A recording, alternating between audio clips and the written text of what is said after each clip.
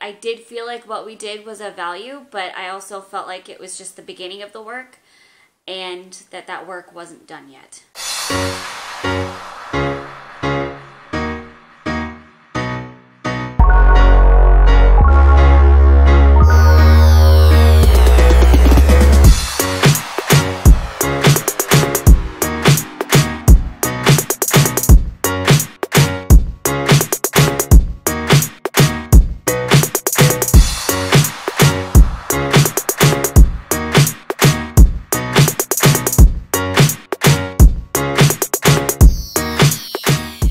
Hi guys, and welcome back to my channel. So I got some requests while we were gone to Peru to do a recap video when we got back and kind of talk about how the trip went, talk about more in detail what we did over there, and just how the week went, or how the almost 2 weeks, really a week and a half went.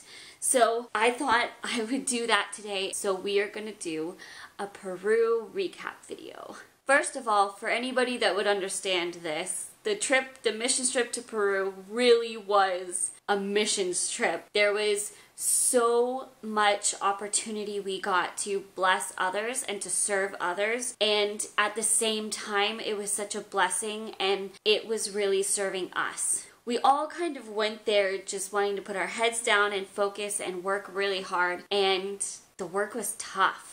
The work was really tough. We had two main ways that we served while we were there.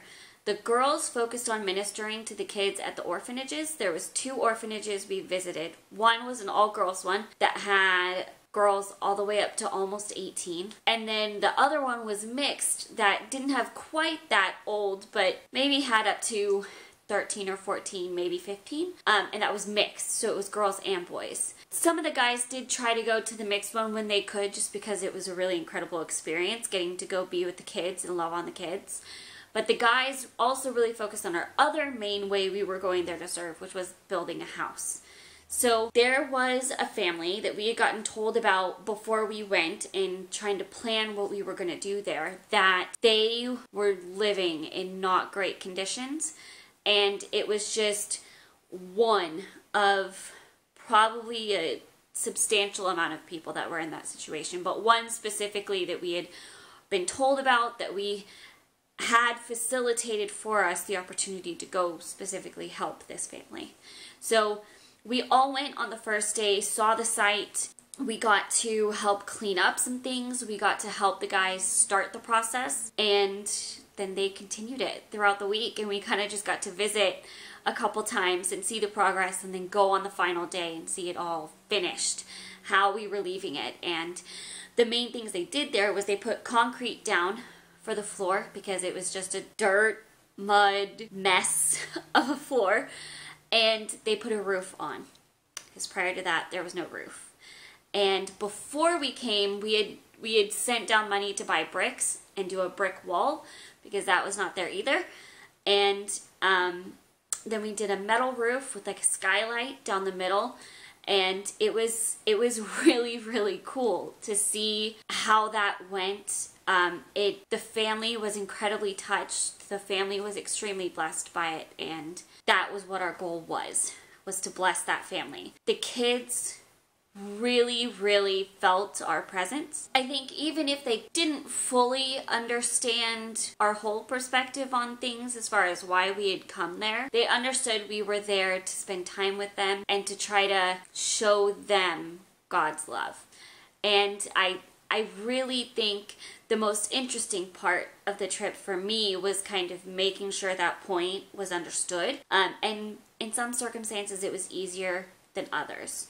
The little kids that were at the mixed orphanage, that really you kind of just had to just love on them and give them that opportunity to have that attention, to have that care and love and just time of feeling valued.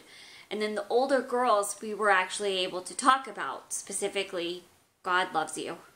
And even though you are in the situation you're in, He has not forgotten about you. He still does care about you. And He hasn't abandoned you, no matter if they felt abandoned by other people. And we were all really praying for them to know that and feel that. And that was incredible. That was really amazing. This was my first missions trip. I'd never been on a missions trip before, so I kind of just didn't completely know what to expect. I think the biggest thing that wasn't a surprise, but it really, really struck me was how much the devil kind of attacked it. Not really kind of, I guess. He attacked it. There was some spiritual attack going on, and physical also. So that is how I kind of knew the whole time God wanted us there.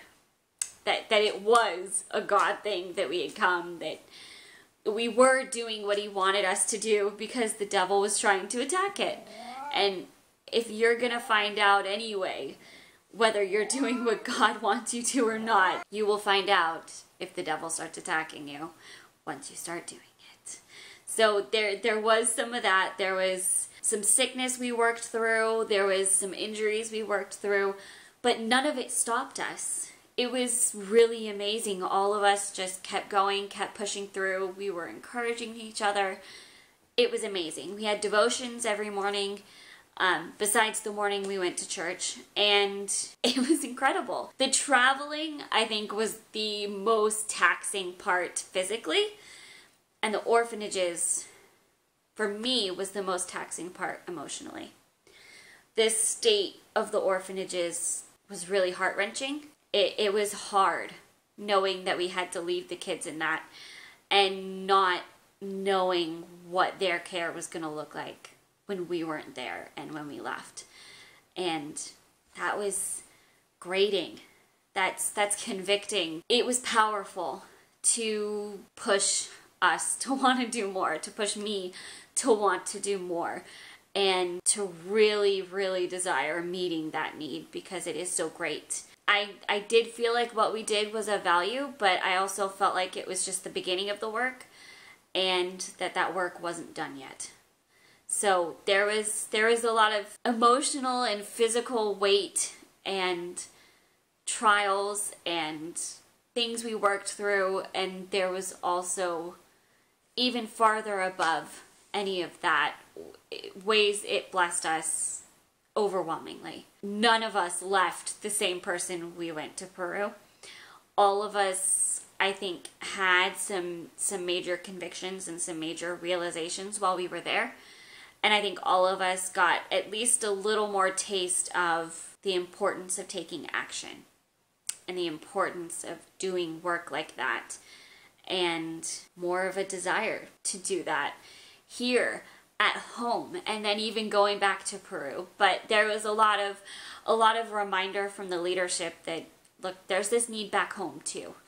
It doesn't require going to foreign countries to make an impact like this. There's major ways of making huge impacts like this in our own community, in our own church, where there's spots that people could step up and take care of things that are needed to be done, and that's hugely needed and hugely important. So the heart for service was definitely grown by about 1 million, and there was just such a realization of how important it was, and major conviction for some kind of work like that. I know it made me want to check on orphanages here. It made me, although I don't know how easy that would be to do here, to do that same thing with our own orphanages, where people probably are not reaching out because the focus is so on other countries. And that was another interesting dynamic to it, was the reminder that, look, you don't have to go to Peru to do this. And that's even more convicting. So we focused on that, those two ways of serving while we were there. We had a lot of stuff people were working through come up, myself included. The trip kind of just magnified things that were already there and kind of made them hard to ignore. And there was some conviction with stuff like that too. So there was growth, there was trials, there was convictions, and God was moving. God was moving very powerfully. And it was incredible to watch. Just the way people were so excited for us to be there. The way they were so stoked about doing the work with us, encouraged us even more. It was amazing. So I also got specifically asked about a couple things, and I wanted to kind of touch on those too. The quickest one is about the llama or the alpaca. I'm not actually sure of the difference. I heard both names the whole time. So the alpaca, the missionary family we went there to support and help thought it would be really funny with how much our pastor had talked about alpacas to have one of the people on the street that had alpacas bring one in. And they just happened to run into somebody that literally you could hire to have him bring his alpaca to your party, to your house, your gathering, whatever. And it was an alpaca for hire. And he had him dressed up with all the stuff you saw on him, and he was so cute and so funny. It was really fun. All of us really enjoyed it. They did that the first day, and it was all kind of like, okay, this is going to be a good trip. I can already tell. So that was just kind of our pastor had talked about alpacas so much that they were like, oh, I wonder if we could find one to bring while they're here. And they ended up doing that, and they had him come the first day while we were sitting there eating lunch. And oh my gosh, it was so much fun. So yeah, the alpaca was really cool. He was really sweet. I was so nervous he was gonna like spit on me or something. And that's why I was like making funny faces at him, like, don't do it. Don't do it. But he didn't. He was really sweet. He was really funny. And the kids got to sit on him and everything. So that was a great time. I think all of us will remember that. And that was just in response to our pastor talking about alpacas all the time. So that is what that was. I already talked about the construction project. Culture differences was another one. Culture differences were very interesting. There's quite a few. So one of the most noticeable ways was the greeting. You generally are greeted with a little kind of kiss on the cheek. It's more just touching cheeks and making a kissing sound, so going, that was very, very common. We did that a lot. There wasn't a lot of shaking hands there. That was how you greeted. The driving is very different. It's a lot less streamlined and organized as far as driving goes. And there was actually more public transportation on the roads than a ton else. There was these little moto taxis that are basically a little three-wheel like motorcycle that has a case on it that has seats. There was those, and then there was bigger vans that are called combis that we rented too for the whole time, but there were public transport ones that you could just get in and they would go to the stop you wanted to go to or whatever. So those were also there, and there was a lot of taxis and everything. There was a lot of public transportation. There was a lot of shops. We weren't able to drink the water. There was just stuff in it that, because our bodies aren't used to it, it would have made us sick. And then that kind of fleshed over into what we could order while we were out. Ordering fresh vegetables or salad stuff. There wasn't a ton of even running into that being offered, but at the same time, that would have been a difference that we didn't want to do. And ice in your drink we had to think about too. Stuff like that. And the food. The food was amazing. The food was so amazing. But it was fairly different from American food. There was burgers, there was a lot of chicken, but they would do heavy starch and meat. We didn't end up having a ton of vegetables, even like grilled vegetables or anything. So there was, in the same meal, you would have rice, potatoes, and chicken. There was quite a bit of that. And then for breakfast, there was very different food too. They had this quinoa gelatin thing that sounds really bad, but it was actually not, it didn't taste bad. It was almost sweet. And then they did a lot of bread too. So the food was different, but it was really good. Like, it was all the stuff that I love that I probably should not have as much of it as I do, but you know, hey. I was not able to eat paleo there. That just would not have been possible to eat paleo there at all. They did speak Spanish, but it was a more proper Spanish. It was not the same Spanish as in Mexico. It was much more what you learn in a Spanish class, which helped me because that was all I had ever learned and been exposed to. So that was where all of my Spanish knowledge came from. So most of mine worked. Most of mine was pretty well translated over, which was nice. But there are differences in the Spanish, even between Mexico and Peru, and other Spanish-speaking countries can have differences in how they speak it. So, yeah, that was another thing. That's the recap. That was our trip to Peru. God taught me a lot that probably would not fit in this video, but God taught me a lot. I learned a lot on this trip, and I was very motivated and encouraged by this trip. I think we all went there expecting to serve, and we were all very served by this trip. And I personally really want to hold on to what I learned and not let it fade into the memories of the trip.